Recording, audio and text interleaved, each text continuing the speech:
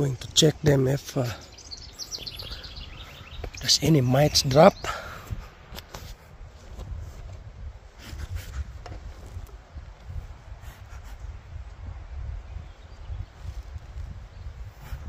Pulled it out already.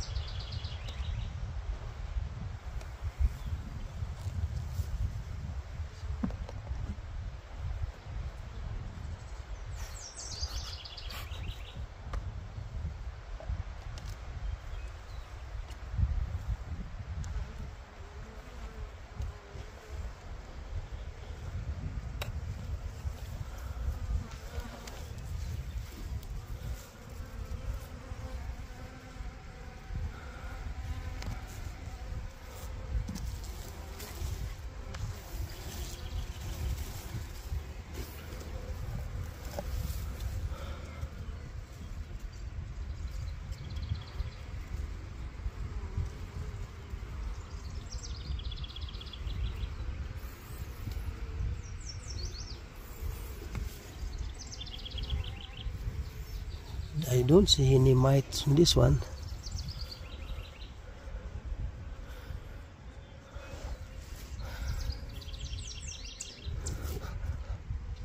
Last year I found one mite inside the drone brood and I applied formic acid right away. Same dosage what I'm using at this time. I got a few dropped after that. I'm sorry, my voice is really bad.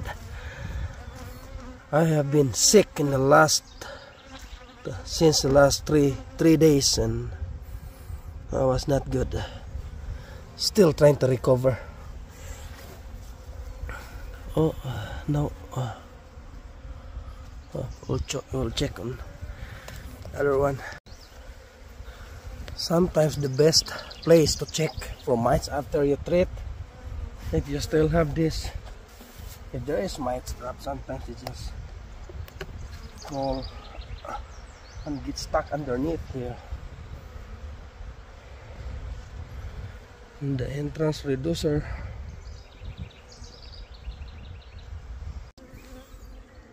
Here are the Varroa mites I've seen. First hive I've seen Varroa mites. I've checked most of them here.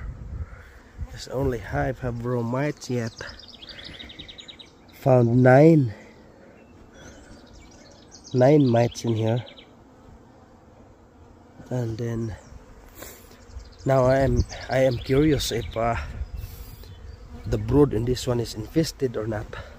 We always check, but you know, we can miss it easily also.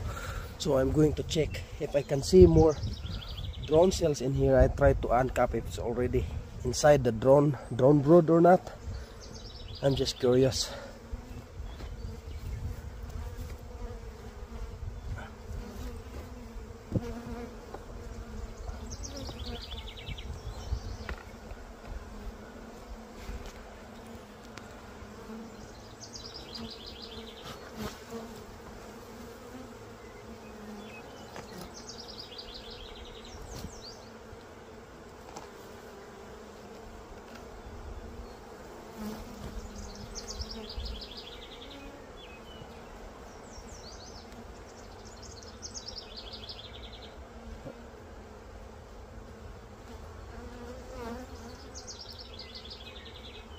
I don't have uncapping fork with me, so I just need to use my hive tool.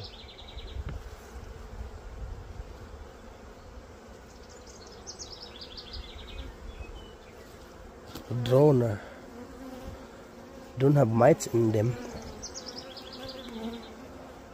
I don't know if you can see my hands here. Where is it? Okay, here I am too far.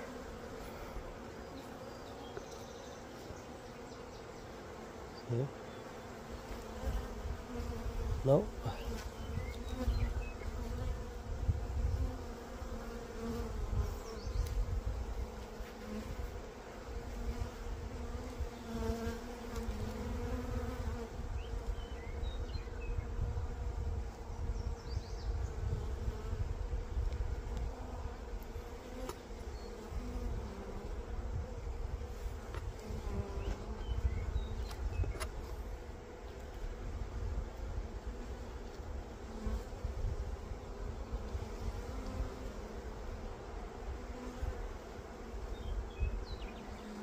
No, I don't see any mites inside the drone brood.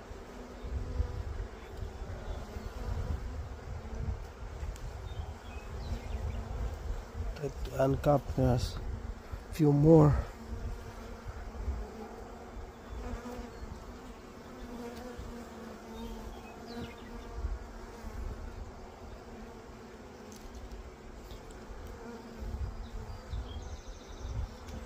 Nope.